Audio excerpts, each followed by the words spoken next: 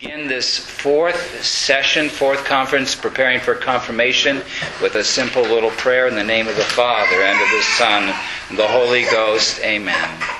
We ask Almighty God's guidance of the Holy Ghost on this Pentecost day, that we may come to know this great sacrament and live in this truth of the sacrament.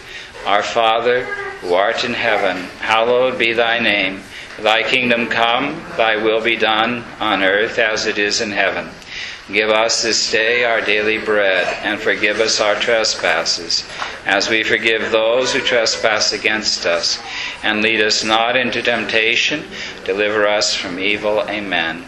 Hail Mary, full of grace, the Lord is with thee. Blessed art thou among women, and blessed is the fruit of thy womb, Jesus.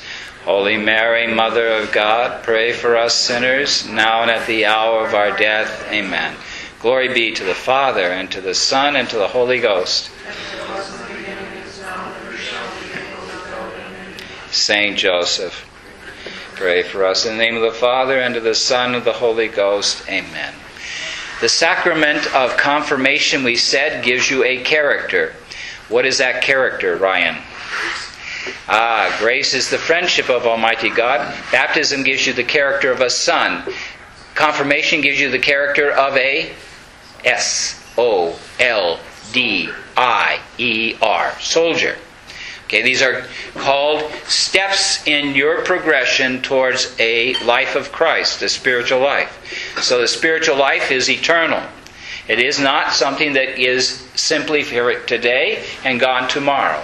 It's your eternal life. You are preparing your kingdom for all eternity here in this world. You either prepare a kingdom that is beautiful and loving and open to the mystery of God, or you follow the world. That's all there is to it. It's either I love the world or I love God. The world, the devil, and the flesh are one. The Father, the Son, and the Holy Spirit are one. And they testify the flesh is that which we know is the vehicle of our salvation, but the flesh must be what? Disciplined, taught. That's what we said. The three stages for our own spiritual growth are, first of all, the mortification of my senses. Second, the denial of my heart. And third, the humbling of my intellect. Okay? Now, who confers this sacrament? Any priest can confer this sacrament? No, it must be the bishop. Only in the stage of dying can a priest take and offer this sacrament for one who is dying. Okay? At that time, he may be given that permission. Okay? But the ordinary minister of the sacrament of confirmation, making you soldiers of Christ, is our general. And that is our bishop. In this case, Bishop Williamson will be officiating. He, as bishop, gives us this great grace of confirmation. Confirmation is a step in the process of becoming another Christ. The priest receives the fullness of this dignity when he is ordained a priest. The third step. So character 1, son. Character 2, soldier. Character 3, servant of the servants of God. And thus we become united with Christ. So, confirmation is meant to perfect our eternal life. It is a means. I may use the means or I may abuse the means. Right? I'm always the one who determines. So therefore, confirmation is directly attached to my will. I must will to be a soldier of Christ, to be able to give my life to God in testimony to the truth that our Lord Jesus Christ has given to me through His life, death, and resurrection. Now, the holy bishop will say to each one of us, you must have a knowledge of your faith to be a soldier of Christ. The knowledge of our faith is the knowledge of the order that God intended in this world for the salvation of as many souls as possible. I'm going to give you the 7 steps that are important for you to understand about the Catholic manner of living, that which is most important for the salvation of the greatest number of souls. I will wait.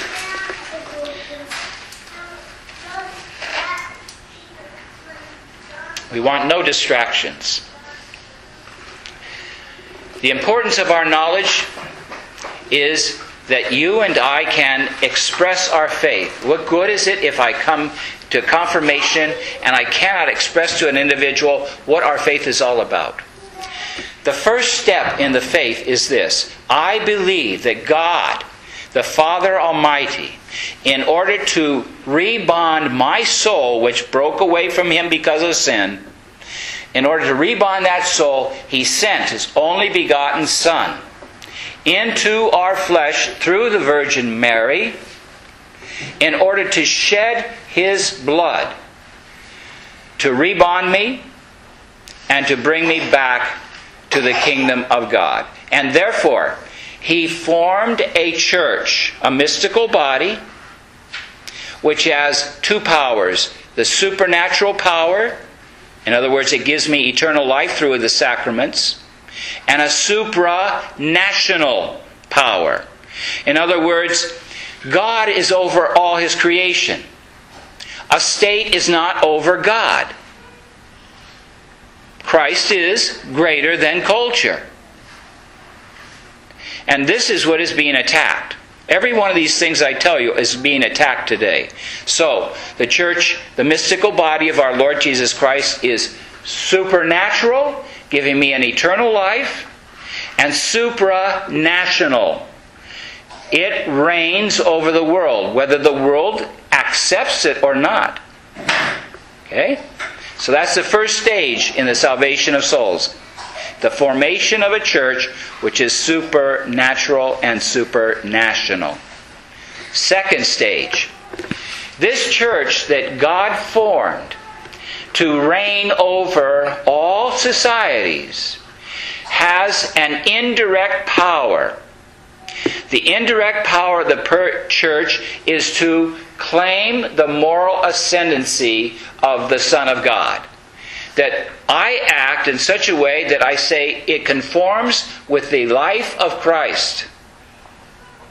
That is the moral standard for the Catholic and for all. Because the Son of God created everyone. We went through the 9 stages of love of the divine, right? 3 of the Father, 3 of the Son, and 3 of the Holy Ghost, right? We know those. Very important to have these understood. So now the indirect power of the church is that if there's a question about morality, should we kill children within the womb? Does the state have the right to say, yes, we can kill children within the womb? Women now have the right to kill? It goes contrary to the 7th commandment. Is it part and parcel of the state's power? What will you say? No. That's why you have to be soldiers. You have to be able to say to me, no, this is wrong. It's not part of the state's power to kill a child within the womb. Is it part of the state's power to change the gift of sacrament of marriage between man and woman and make it between man and man? Is it part of the state's power?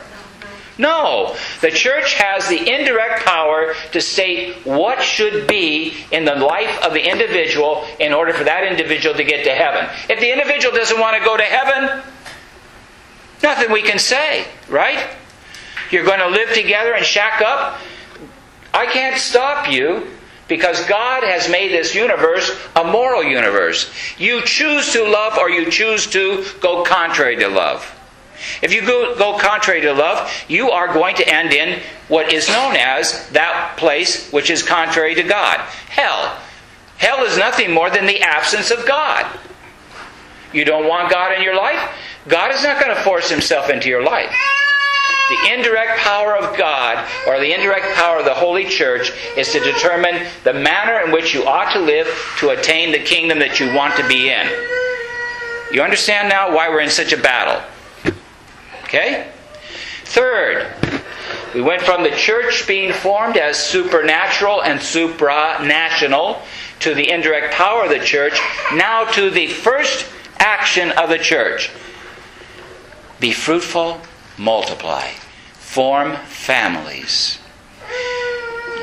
You know and I know that the primary purpose of marriage is to form a family, and this family is meant to give children souls to God. And therefore, you and I know that we're going to have to battle for the truth that the family is the essential unit in which salvation comes to the soul. The way in which my mother and my father raised me. That's the key, right? That leads me to the fourth action. The fourth action in the order of God to save souls is that in the family, the father and the mother have the right to educate their children in the faith. Because faith is forever. And the children are not simply to be begotten as little monsters. They are meant to be little saints. And therefore, I must discipline these little saints to guide them in the pathway that leads to happiness in eternity. That's my responsibility, right?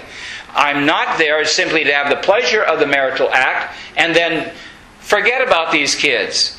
These kids must be led to the kingdom of heaven. And if mom and dad want to know what the barometer of their spiritual life is, they have only to look at what their children do. Are their children leading holy lives? Are they learning to pray? Are they respectful to one another? And so forth.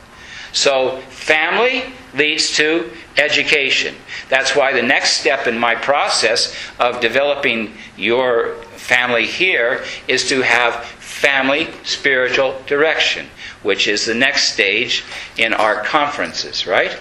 To have mom and dad and what we should do in order to have our children educated as Catholics and living a Catholic life within our family. Okay? So, again, number one, church, formed by God, by His Son. That church is supernatural and supranational. That church has an indirect power. That indirect power is to guide the morals in my life. That indirect power leads me to say, with the formation of the family then must educate their children in that which Christ has given to us, the truth, the 10 Commandments, and so forth. Okay, now, that's education. Now, two things that are not often thought about. The family, in educating their kid, must have property. Private property. You have a right to private property. And that private property gives you as a husband or you as a wife dignity. The church is not against private property, contrary to the socialist mentality that's going on that says big conglomerates take everything. That's wrong. Every individual has a right to be able to feed their family from the ground that they own. That's a truth. That's one of the parts of God's plan. Be fruitful and multiply, but you must now till the earth and create the food for your family. So property is a distinct right, and it must be held as a Catholic. You hold to the truth that private property is a right. It's not something given to me and the state can come in and just take over whatever it wants. We have to fight for our rights, don't we? And so private property is that. Next is this: money distribution. Every parent has a right to the funds necessary to raise their children as a good, solid citizen of heaven. No employer can simply say, well, you get this amount of money, whether you are able to use that to raise your children or not, too bad. No, the employer must realize that this individual, following God's plan, God gave this individual 15 children. Well, that employer that employs this man has to realize this man has to feed 15 children. That employer maybe has 5. he cannot apply his 5 to the 15. In other words, every child has this right from parent, and parent has a right from that who employs him to be able to feed that child and clothe that child and give that child a life in which that child comes to know, love, and serve God. So this is something that is very, very rarely spoken about. That finances are not determined by a socialism or a Marxism or a communism or a democracy. It's determined by God who wants to save your soul. Therefore, we must fight and reestablish Catholic action among men, where men get together and say, this is the truth that we as Catholics live by, therefore we must fight for it within our society. Last, everything is summed up, from the church all the way down to the finances, by one action that brings the Holy Trinity into our midst and guides us. It is the Holy Mass. That the reverence of the Holy Mass is lifted up, and that this Holy Mass must be continued against all odds by Catholics who realize this Mass does not change. It is the sacrifice of our Lord Jesus Christ given to us, proclaimed in chapter 3, verse 21 of Genesis, by God the Father, who clothed the man and the woman in the skin of the Lamb. And now, that Lamb continues to offer himself on our altar today, in an unbloody manner, but in a real manner. It's an eternal sacrifice that society requires for Satan to be crushed. And therefore, these are the 7 steps planned by God for the easiest way for a soul to be saved. Are we clear on this? Okay. Now, Satan is the adversary. You are going to be soldiers of Christ, therefore you're going to have to fight someone, right? So we better know Satan. And that's why I save it to the end. Because the adversary is one who seeks to destroy. He is like a lamb or a lion seeking whom he may devour. In the 13th century, a king set up a particular law that ultimately all servants had to be honest and trustworthy. Any servant that he found doing anything that matched perhaps a stealing would be fed to the lions. That was the punishment, right? Well, this one gentleman happened to take something that didn't belong to him, but belonged to the king. The king, not knowing the gentleman was always outstanding and everything else, condemned the man to the lions on a certain date. The people came, they were weeping for the man, they prayed for the man, and there the man was trembling because he had taken something that belonged to the king. He shouldn't have touched it, but he did. The king was there, he was ready to give the order for the gate to be lifted up, and the lions would be set free, and the man would be devoured. Everybody was praying and weeping, and all of a sudden, the thing opened up, and out came a lamb. And the people began to clap. Because the king had sentenced the man in justice because he had taken something, and the justice was fulfilled, and mercy also came forth. And it's like that for us. We have been, in a certain sense, handed over because of sin, right? We all are guilty of sin, and we deserve punishment. And so God, in His justice, could let Satan tear us apart. Instead, what did He do? He sent a lamb for slaughter. And that lamb gave his life, and that is why at the end of the book of Revelation, when they say, what is it? What is the power of Almighty God? All of a sudden you see a lamb slain from the beginning of time. This lamb slain is the Christ, the Son of God. And so Satan hates this lamb, hates this sacrifice, hates you, does not want your good, wants you to be fooled by the pleasures of the world, by the enticements that it gives you in this world. He wants you to be duped. The same thing that happened to me in regards to the Holy Mass when the Novus Ordo came in. We were duped. They deceived us because We did not understand what they were doing, what Satan was doing. So here Satan is. He takes the 7 steps of God and he attacks. He has to first look at what God is doing before he can do anything. Because he's God is creative, Satan is completely sterile. God loves, Satan hates. So once Satan made the decision to reject God and His love and His plan, he became completely opposite of what God is. And therefore, he uses whatever God does in order to basically destroy that which is the soul. How does he do it? First step. He says that all religions are alike. The state should therefore let all religions do what they want to do, but there's a separation between church and state. It's a lie. Can a body exist without a soul? The soul of the state is the Catholic society, the Catholic Church. And therefore, to kill the Catholic Church is to kill society. And therefore, that's what Satan wants. Kill the society.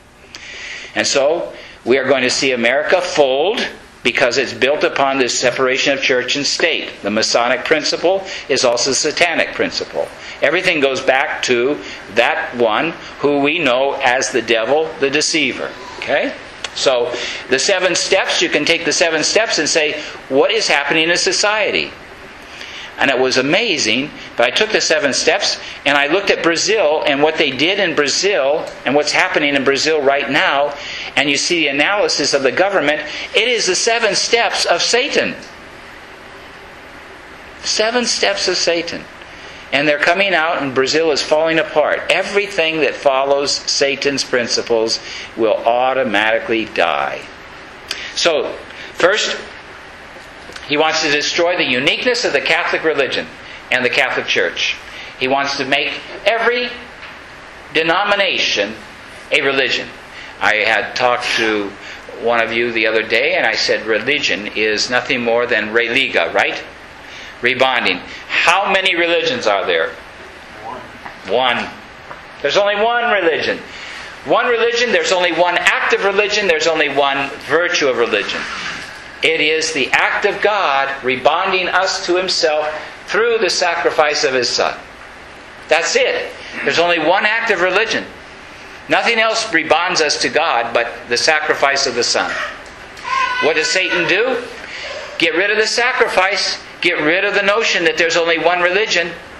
Make it all the same. It's just like changing the word for a child, a baby in the womb. Call it a fetus, right? Confuse the issue, right? With language. Well, what do? Oh, there are many religions. No, there are not many religions. There's only one religion. There's only one act of God that binds us back to Him in His heart. And that is the act of His Son who sacrificed Himself for us. This is the beauty of our faith. It's so simple and so direct. Once you get into this nonsense of the world and the way in which it talks, well, then you get into confusion. Okay? So, first thing he does is destroy the uniqueness of the Catholic Church. If you make the Catholic Church one of the many, and Christ becomes one of the many, well then you've got, everybody gets a choice, right? The other buzzword of today. Women must have a choice. They had a choice. They got pregnant. And they're going to give life to a child. That's a good choice. So, the other choice is devilish. Second, make the state dictate morality. You can kill your babies. That's dictating morality, is it not? Make the state dictate morality. In other words, eliminate the indirect power of the Catholic Church. Now we're dealing with the enemy. So we must realize that everything we hold for the salvation of souls, he's going to attack. And if you have the brain, you can look out there and say, it's happening here in America. Just like it happened in Brazil, it will happen here. Third, family, we said. What did Satan introduce? To kill the Catholic family. Divorce. Divorce. Indissolubility of marriage is now attacked. I don't care what they say. The fact is, all these divorcees are not divorced. They are still married. Before Almighty God, indissolubility of marriage remains. No matter what the government and what the courts say. It'll be a sad day for those who are divorced and go before Almighty God. But this is how you destroy the Catholic family. Divorce. Divorce sets you up for contraception, because now what is most important is we're just happy together. That union of life is more important than what? Procreation. Right? That's what they're saying. Once that happened in Vatican II, then what happened in the annulment cases? They jumped. Because there's no two persons compatible. I haven't found it. Very few do you find that. I find the ones that work and sacrifice and take the cross and follow the cross, somehow they are happy. But no two souls are compatible. You're two finites. This is what I'm teaching to young people getting married. You are two finites. You are limited, he is limited. You have faults and failings, negatives. And because you do have these, pretty soon you're going to see them and they repulse you from one another. How can you bring two negatives back together? Can anybody tell me that? What has to be in between the two negatives? A cross. A positive. Christ. That's why we say it takes three to get married. You have not been cheated because you find faults in each other. You're being challenged. You're being challenged to love the unlovable. I had to be challenged to love the unlovable when I was working with blacks in East LA or Richmond, California. I don't like what some of those kids learn and do. All right? But I had to learn to love and guide them along, right? In the Catholic way. So, families are being attacked. Divorce. Contraception. Abortion. It's all part and parcel of the Catholic framework now. Never used to be. I know when I was down there in Laredo, Texas, how many Catholic women had abortions and coming to confession. I just was blown away. Unbelievable. Doesn't that have to be absolved by the bishop? No, it gave us permission to take care of it ourselves because there's so many. So we built an altar of the unborn, and I would have them, these women, name their baby and put that baby underneath the altar, and we would have Mass once a year for all those children. And those children should become for that mother, her guardian angel, so that every day she prayed for that little one. We have to do whatever we can do to redeem that soul, right? So, but these are the things that we have seen happen within the Catholic Church that should never have taken place, but we were deceived. We're in a battle, and we forgot that Satan is active, always, 24 hours a day, right? We have to be aware of that. Fourth thing that he does, he took over the education of our kids. How many here have kids going to Protestant schools or public schools? And you know those public schools are not presenting them with the knowledge of our Lord Jesus Christ. And we have an education that must be in the faith. So it would be better for us to take our kids out of the public schools and to begin teaching them our faith. You have only one book to teach them, the Bible. The Bible has everything in it. Science, literature, everything. How to read and write, everything. It's the best educator in the world. You take and choose, what you have to do, but I'll tell you one thing, I don't have to go and get all kinds of books to teach kids. I just need one book, and from that one book, everything flows. And the child will become a thinker, a lover, a believer, and restore your faith in what I consider God's gift to us, the great gift of children. So education, that's what he's attacking. We have Common Core now, which now establishes that children should start learning about sexuality at age 3, 4, 5. Nonsense. Don Bosco, in his education with kids, always said, you allow the child to remain as innocent as possible as long as possible. That's the best. Okay? So what did Satan try to do? With education, he went toward naturalism. The church is supernatural. Education of the church, supernatural, faith-oriented. Satan says naturalism. What is naturalism?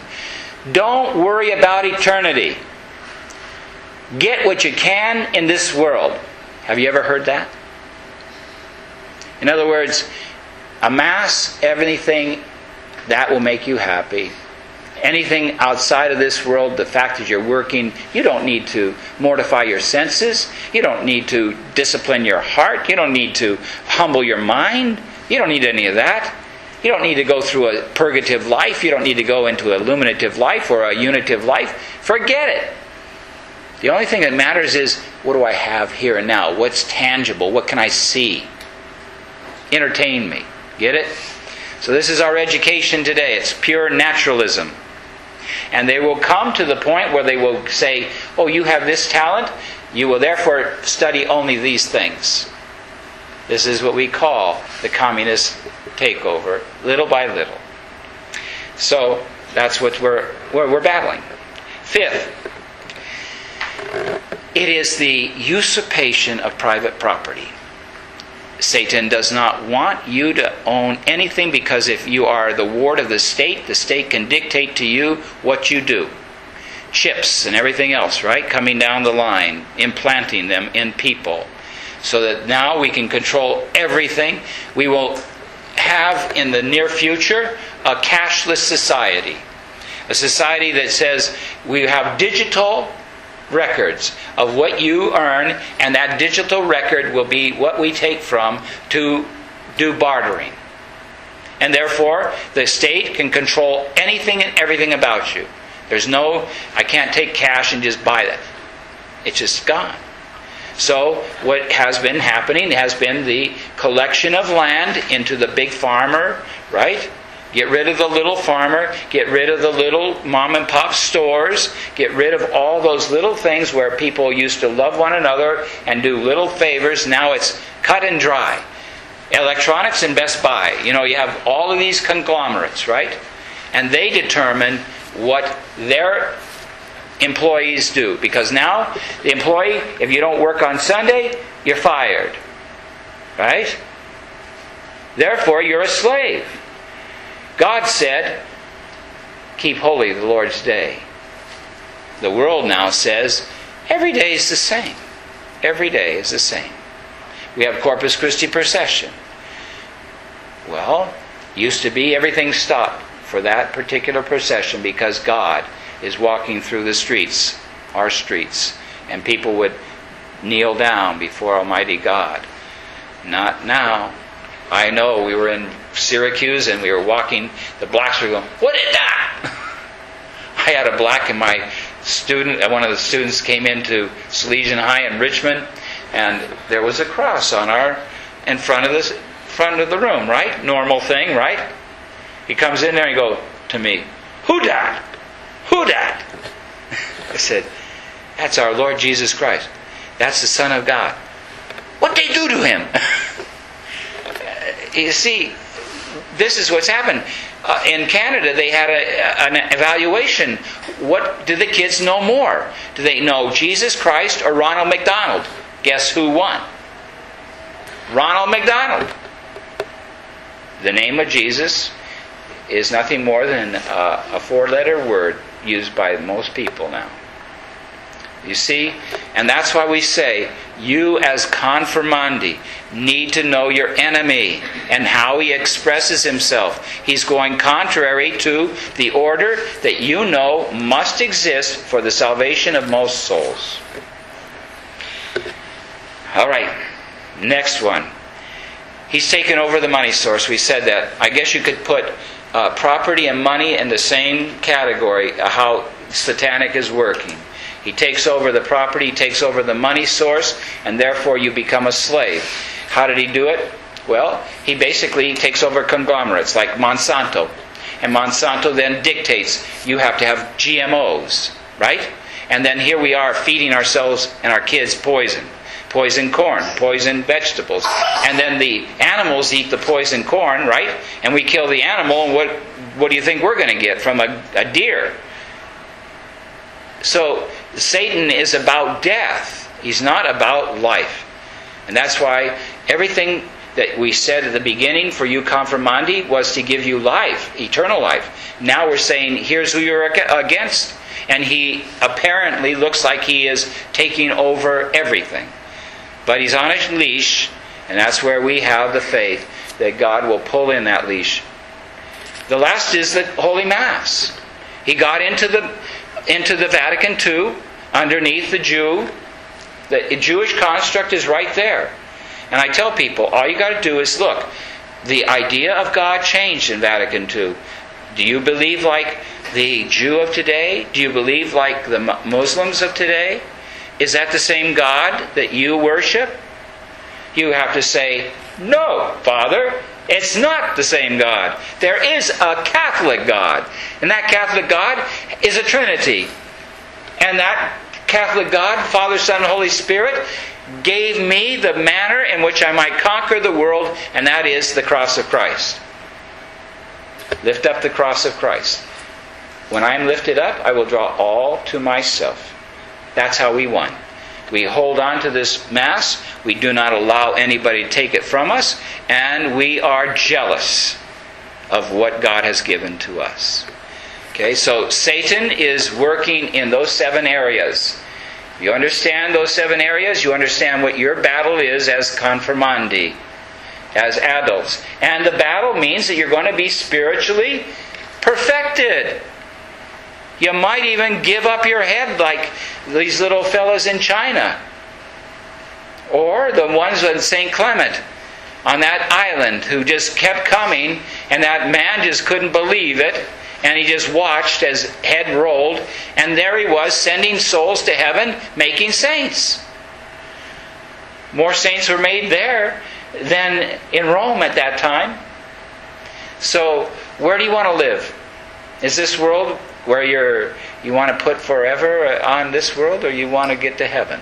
You know, each one of us makes that determination, and we say, you know, what is my love determines my action.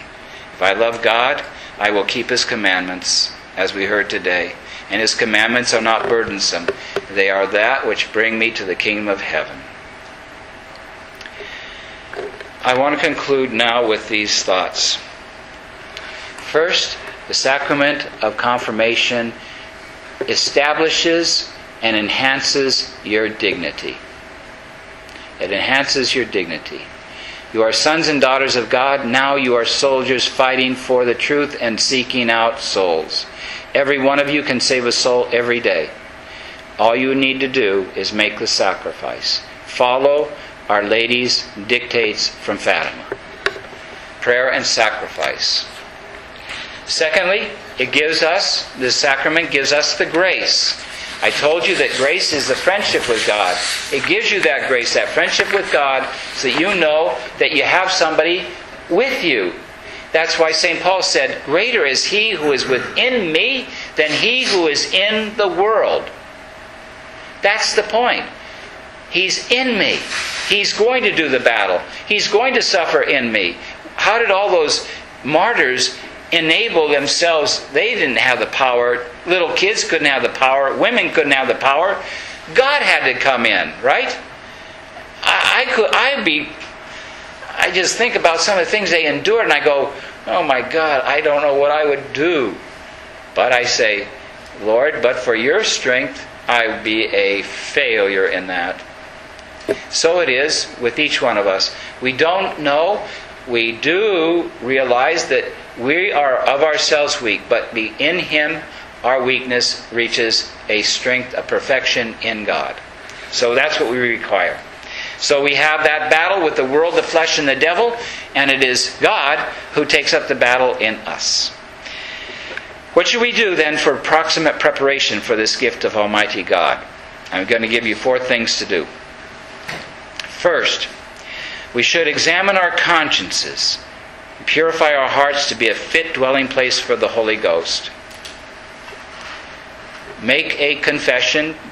You'll have the opportunity to go to confession. Those of you who went today and made a good confession, keep pure.